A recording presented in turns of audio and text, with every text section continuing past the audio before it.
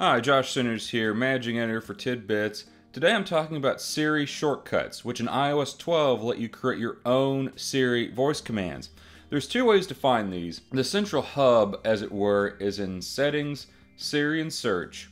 Now, there's two things you see here. There's up here at the top, My Shortcuts, which lists the shortcuts you already have, and you can swipe those to delete them. You go back. Now, there's always 3 suggested shortcuts here. Suggested shortcuts are based on things you've done recently, and you can add one by tapping that plus button there. And so we're going to all shortcuts.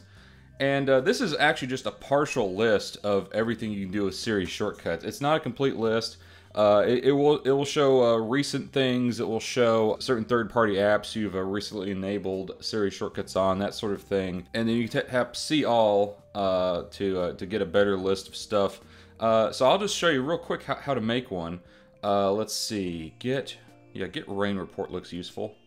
So you tap that. Now you see a red record button down there, and they'll give you a suggestion for what to use to initiate this command. So we're just going to do that right now.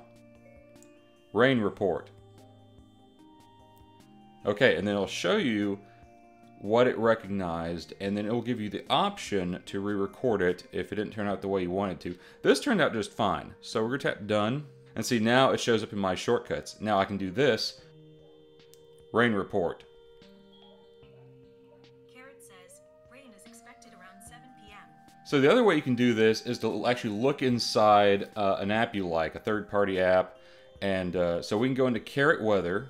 Alright, now in Carrot Weather, tap this drop down here, tap Settings, and then Siri Shortcuts, and then I can create a setting from here. And see, we have a rain report shortcut set up right there.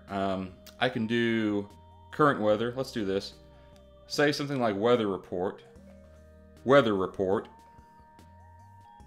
Okay, and that recorded just fine. Tap done. Now activate Siri. Weather report.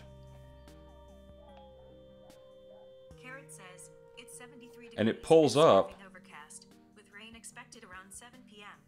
Enjoy it or else. And it pulls up a weather report from Carrot right there in Siri. So that's just a quick guide to using Siri Shortcuts in iOS 12. Thanks for watching, and be sure to like and subscribe.